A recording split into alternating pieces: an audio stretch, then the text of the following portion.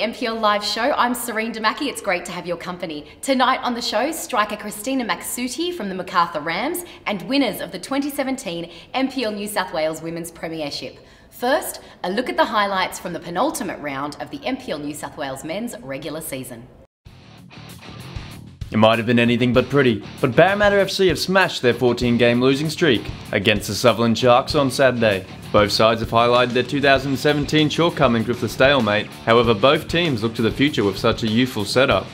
Sydney FC took all 3 points from their clash with Bonnyrigg at Lambert Park, a brace from informed striker John Iredale, and a fantastic team goal finished off by Jerry Skodatis was enough to send the Reds home empty-handed. Zapata will get it back. Oh, they're putting the passes together. Here's Sydney. Here's Skodatis! What a goal that is! Sydney FC are turning it on through Jerry Skodatis. Sydney United needed to win at Cromer Park on Sunday to keep in the finals race. They had the perfect start with the usual suspects, Nikas and Payne, giving them a 2-0 lead. What happened next will have Ruden's men scratching their heads. Manly put on 3 unanswered goals, Sama Penjerovic and eventually Cooper in the 85th minute, all finding the back of the net and sending United crashing out of the 2017 title race.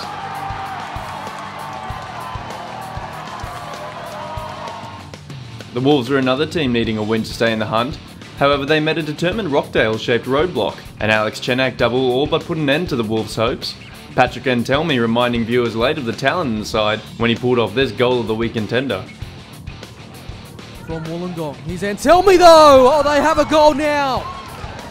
And is their life suddenly for the Wolves? Patrick Antelmi. Sydney Olympic have established themselves as a final threat, with a blistering 4-0 win against Sokoa. Gavin Ray's second own goal for the season didn't make it easy for the visitors, and not to mention a brace by Will Angel, and another goal to Spyrakis. RPL Leichhardt Tigers are only 1 game away from clinching the premiership after defeating league leaders Blacktown City in the match of the round. A 68th minute goal from Jordan Murray was the difference, as Blacktown couldn't level the score.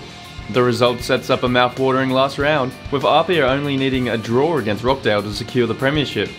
A loss and Blacktown can snatch it with a win against rival Sydney United 58 FC. That was around that was.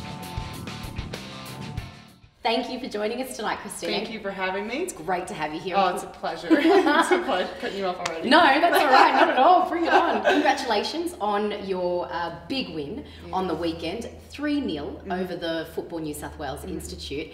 How would you describe the feeling of that game and leading up to the win? Oh, it was just, euphoric kind of to end the season, at least, finishing for right now the way we want to. Obviously, we still have playoffs, semifinal, grand final, but it was a goal of ours to have been leading the table for so long, just to really have it in our hands and be able to finish the season on top. It was, for now the cherry on top. We still have a lot of work to do, but just amazing feeling for us and the girls. Yeah. Well, that word euphoric, I mean, that's visual in and of itself. Yeah. Well done. Yeah, thank you. Coach Norman Boardman commented after the game that he still doesn't think it was the best performance and it's yet to come. So where do you think you could have improved and what can we see next?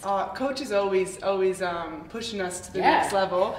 We could win probably 10-0 and he would say that we haven't moved to bet, which is a credit to how much faith he has in us. He really does think highly of our talent and our team. So I think if we can possess the ball a bit longer, limit our own mistakes, and just keep working hard through it. We always seem to play better when we're having a good time and we're working together. So I think if we can start the first half and go through the whole 90 a little bit more cohesive, he might be happy, he might not, but I think he'd still think we'd have work to do.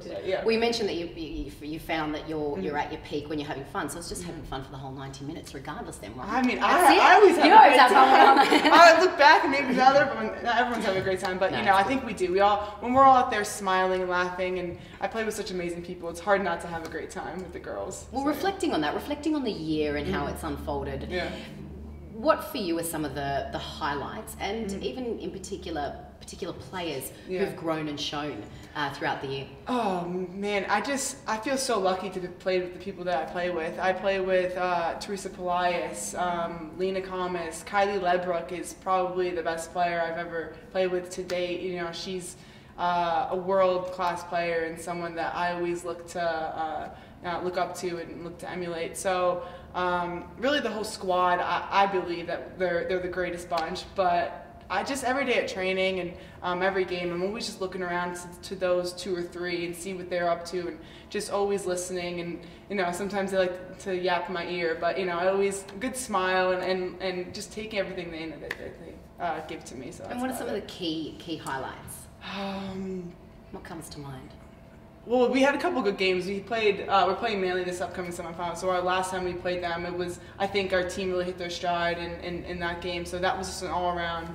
I think we won 2-0, had a few goals. So it was just a good feeling, a good vibe around the game. But yeah, just the locker room shenanigans. Yes. just the pregame dance parties. I mean, those are memories that I think we'll keep in our heads for hopefully a long time. And in your circle. Yeah, no cameras at that one and those one. There might be some really bad dancing, some off-tune singing, but other than that, it's just every time I'm out there, I smile so much, and I think Coach tells me to focus a bit more, but with the smiles. With the smiles. He's like, are you listening? And I'm like, yeah. Well, it's an exciting time in women's football, growing and succeeding. And a perfect example is the Matildas, who recently took out the Tournament of Nations in the US, right? So, do you think there's still a ways to go, Kristina? And what are your aspirations for yourself and for the Macarthur Rams? I think Australia has done amazing, obviously, recently, beating the U.S. and winning the tournament and everything. So I think they're really on the up and up, and as long as they stay their course, I think they'll be a force to be reckoned with in the future, which is kudos to them. I know for some players, they work so hard, and they're trying to get football to be as popular as they can in this country.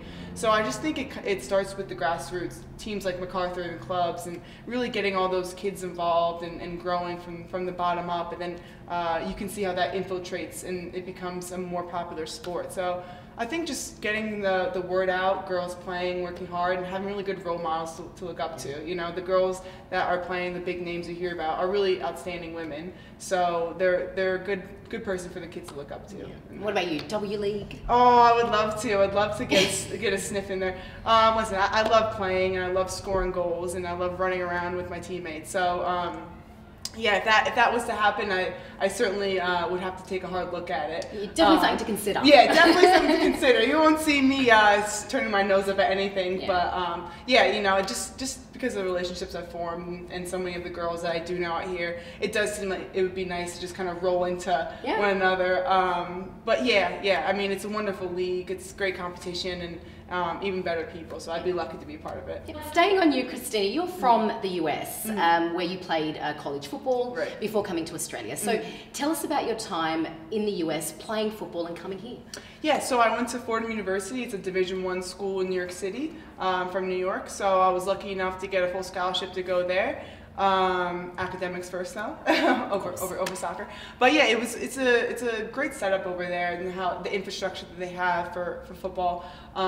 So what is the setup? It's very kind of go through high school, you go through, and then you get recruited and you go to college, and it's all very set up. You have a 20-game season, and then there's playoffs built in, and you're living at school, so you're with your teammates 24/7.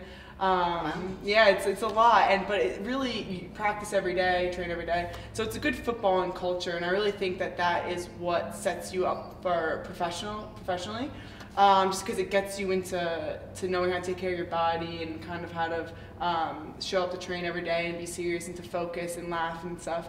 But yeah, so I just graduated and I thought I'd like to see some of the world, and just thought soccer could take me anywhere, and just picked Australia on the map. I went and there. Oh, what? That was it? No. Why Australia? Because you just kind of went like that and bang? I went. Which country speaks English and has the best weather? And I went. I think Australians speak English. Yeah. So and we have great weather. Yeah, and beautiful weather and beaches. I couldn't second to none. So yeah. So when did you come to Australia? I came a year ago almost. I think it's been 13 months or something like that. A year ago, and just stepped off the plane and far out, just like that, Kristina. Much to my parents' dismay, I didn't really have too much lined up, and here I am now. Yeah, I just wanted to give it a go and see a bit of the world. You can't really travel while you're playing at soccer at school. So how did you come about playing with the Macarthur Rams? So I was fortunate enough to train with Sydney FC last W League.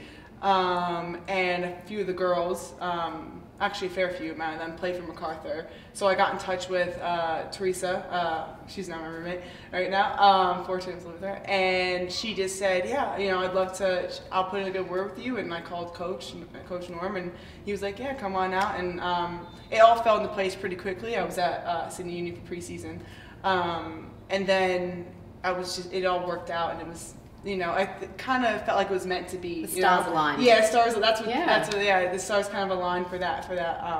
And it's been, I'd tell you, the greatest decision, I think. And great experience for you. Had wonderful. Are there any, or were there any, anything of the Australian culture or language that you found weird or wacky, or that you find weird or wacky? Yeah, when you came here? You know, there's a few funny stories. We were training out at Valentine's, and I was driving with one of my teammates back, that she was dropping me off, and she was driving the car, and she said, oh, I need petrol. And I said, all right, let's go to the gas station. She's like, no, I have gas. I can drive on gas, but I need to get petrol. I'm like, okay, yeah, no worries. Do you need petrol money? And she's like, no. She's like, oh, I'm gonna get petrol. She's like, oh, you know what? I'm just gonna drive on the gas. And I just sat there. And you were trying to get your head around. And we're going back and forth for 5-10 minutes. And I just finally was like, I don't understand. And she just was like, petrol is petrol, and I'm driving on methane gas. And I just thought, oh my God. Because gas in the US is petrol. Yeah. It's petrol. So I just kept thinking, like, I don't know what she's putting into the vehicle right now, or what switch she was putting in the car to stop it.